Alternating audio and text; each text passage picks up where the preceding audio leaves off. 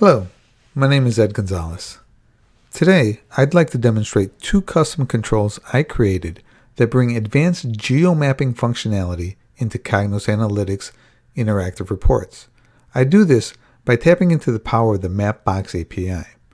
Of course, Mapbox is already integrated into Cognos Analytics.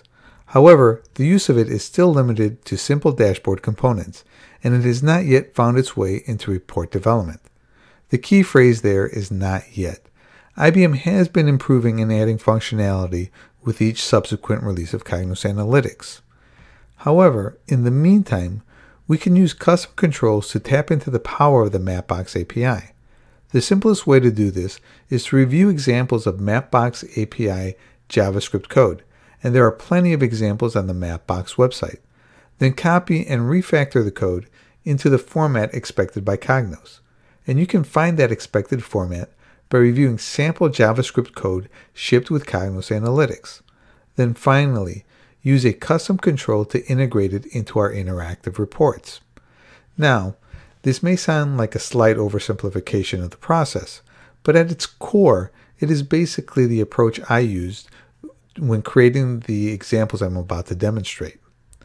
Now, to become more familiar with custom controls, I would highly recommend checking out the IBM Analytics communities online. This is a link to a pretty good introduction of custom controls and JavaScript in interactive reports. Now, with that being said, let's go ahead and jump right into a demo. So here we are in Cognos Analytics, and the first thing I'm going to do is open up a template that I had already started. I started a report that I have in my content, and I named it template 1. And when I open it and we run it, we can see that I get a very basic report, nice and simple here.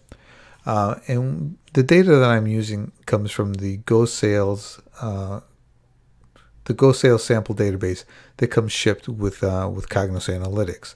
And the data in the list is basically a filtered down list of all of the retailers that are in the United States, along with the latitude and longitude for each of the retailers. And that latitude and longitude is what the Mapbox API is going to use to plot them out onto the map. So this first example I have is simply taking that latitude and longitude and putting dots on the map. So let's go ahead and jump right into page design here so we can add our controls. So from the toolbox, we go to Advanced, and we take our custom control and drop it right onto the report. And we're going to leave that highlighted there so we can view its properties. So the properties are fairly simple. We have a description which is optional. We have the UI type. Now we have 3 different UI types. I'm going to go ahead and leave it with the default, which is UI without event propagation. And then the module path. Now this is very important. This is actually the path to the JavaScript that we created using the Mapbox API samples. So on my server, I have this located on the local host. So this would be HTTP localhost, and I have it in the folder called controls. Now, of course, this is going to be different on your server. One thing that is fairly common is to put these controls in the install directory of Cognos underneath web content. So this is basically our path to our JavaScript file. So I'm going to go ahead and hit OK there. And then just for formatting purposes, I'm going to go ahead and set the height and width of this control. I'm going to go ahead and set the height to 700, and I'm going to set our width to 1250. Let's make this nice and big here. There. So now we have our properties set. The one property that I didn't mention was configuration. Now, when you create these custom controls, you can allow your code to accept some variables so that a user or power user can set them at the report level. And some of the examples there would be some colors, maybe a password, maybe a key for your API. But for now, in my examples here, I don't use any of that configuration. So back to the custom control itself. We have our property set. Now we want to access some of the data.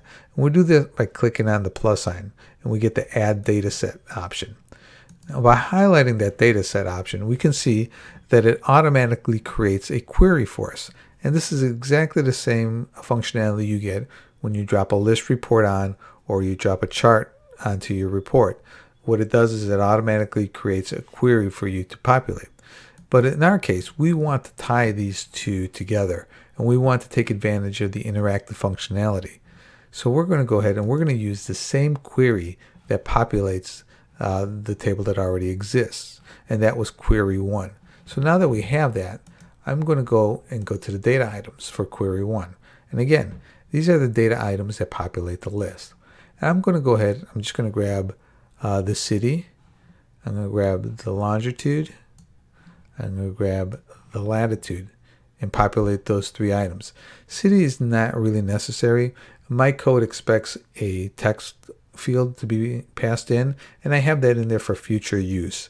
But what's really important here, of course, is the longitude and latitude. So now that I have that populated, you can see that I set, for the custom control, I set a couple of simple properties, pointed to some data, and now by running this, I should get a map that displays all of the retailers in the United States. And there we go. We can see now that on our right hand side we have a map of the US with a bunch of tiny red dots, and each one of those red dots represents one of our retailers in our list report here. And now, because we are in interactive reports, we can take advantage of some of that interactivity that Cognos has built into their reports. And specifically for this example, I'm going to use the filtering capability. So simply by selecting a field on my list report, I can filter this to include only California. And then by doing so, I not only filter my list, but I also filter my map. And I'm only displaying the fields only displaying the retailers that exist in California. And I can take that down another level here by including only Los Angeles. And then there we can see that we map only the retailers located in the Los Angeles area. And then finally we can go down even further and filter by a single store or a single retailer. And this one happens to be on Century Boulevard here. And we zoom in automatically all the way down to that one individual location. So now I'm going to go ahead and I'm going to remove all the filters. And that is basically it for this first sample. So this first example, I simply took a list of stores and plotted them out onto the map. Now I'm going to give you an example of one that's just a slightly bit more advanced, but still basically the same principle. So I'm going to go ahead and I'm going to go back to welcome here. Back to my content, my template, and as we can see, we have the exact same template on the screen here. Same exact list report, same exact format. So once again, I'm going to jump into page design, go to my toolbox, pick custom control, drop that onto the screen. Now leave that highlighted. Check out its properties, and then add the path to my JavaScript code. Now this one is in the same location but with a slightly different name.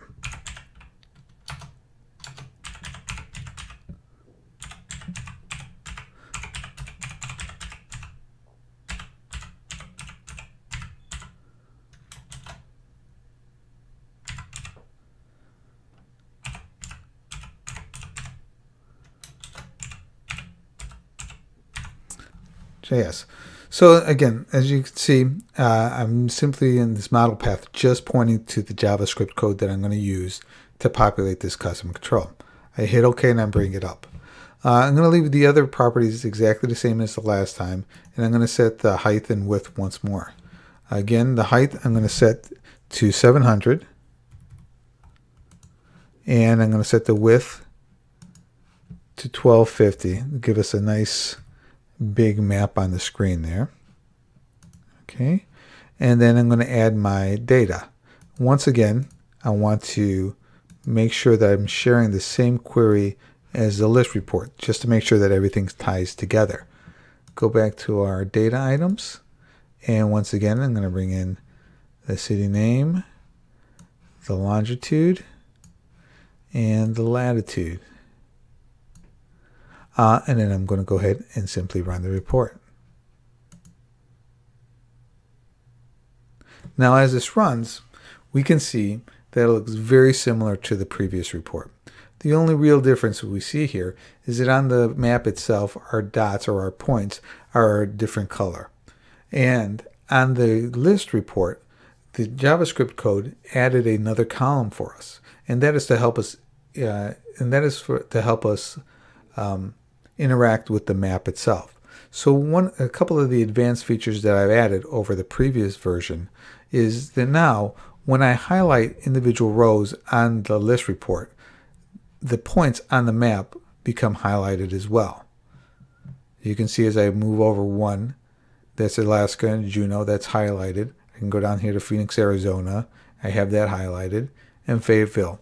Now, another cool feature that I added in this advanced copy is now, because I have these icons here, I can click on them and it'll take me directly to that point. So whereas before in the previous example, I needed to filter all the way down to get to the individual retail location. Now simply by clicking this icon, the map automatically zooms in to that particular location. And in addition, I have added a pop-up tooltip to the point. Now right now it doesn't have any real information except for the latitude and longitude, but that now gives us a nice place to add any kind of additional information. If this is a data report or an analytic report, we could add information such as sales, or we can even embed a chart into that tooltip. And then we can see that we can take that and we can, as we click around, the entire map will move and zoom into the new location. There we went from Arizona to Alaska, and then we can go back down here to California, down into Berkeley, and it zooms right in. And we are still in an interactive report, so we can take this report and filter down to an individual state. So I'm going to include California there, and it takes us right down to California. And then once again in California, we can zoom in to individual locations and hop back and forth. Now we do have a reset here, and this reset is going to take us up to our filtered level. So if we click on the reset, it's going to zoom out to California, because California was the last zoom that we had on the map itself.